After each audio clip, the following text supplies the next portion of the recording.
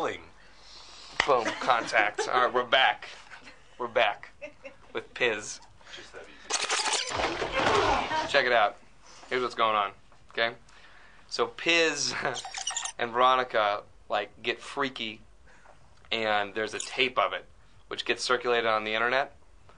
And so basically Logan sees it, and typical blind rage comes after Piz, because he's a bastard. And so anyway, so in this scene, I have no idea what's going on, and it's about to get so ugly. So here we go. Da-da-da. Good people go to heaven. So here's Jason walking in, furious. And the thing that's great is Jason normally sweats this much anyway, so it wasn't even like a matter of makeup. It was a big deal that they get that shower room in the reflection, I remember. And here I am ranting about religion, and then bam, watch this. Okay, now this right here really hit me in his chest. Really hit me in the gut. And then that was real too. This is a stunt guy getting thrown into the thing right here. Bam, he goes down, and watch this. I'm so glad Piz gets a little elbow. And then when we did this take, see these hits right here? That normally went on about 40 more punches to the face, just endlessly. And I was like, Piz would not be standing. You know, this is like a kid from frickin' Portland. You know, he can't stand a beating that hard. But I did stand it.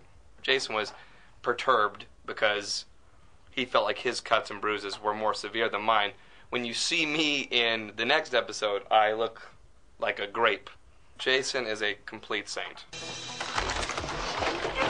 Jason was one of those guys that, like, when I came on the set, actually when I came to the big CW launch party, I was like walking around doe-eyed because I didn't know anyone. And Jason sort of grabbed me by the hand and walked me through and introduced me to everybody. And the guy goes above and beyond. So I don't mind Jason at all. In fact, we discussed this, Rob Thomas and I, kind of butted heads. But if Piz weren't to end up with Veronica, why not Logan? You know what I'm saying? Take it to a whole new level of mystery and intrigue. I love Jason. Too much.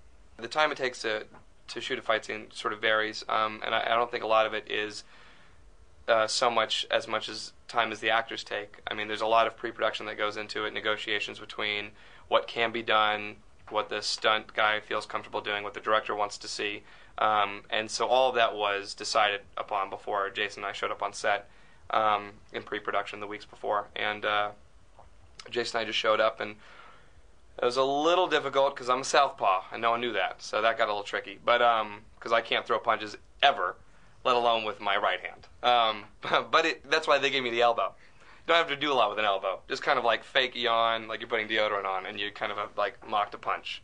But it took us, it didn't take us that long. I mean, there were a lot of setups, but because there's no dialogue, it's not one of those situations where you need to, like if you get off book or you skip a line, I mean, your lines are just a lot of uggs and oohs, like caveman noises. It's a little unnatural doing a lot of,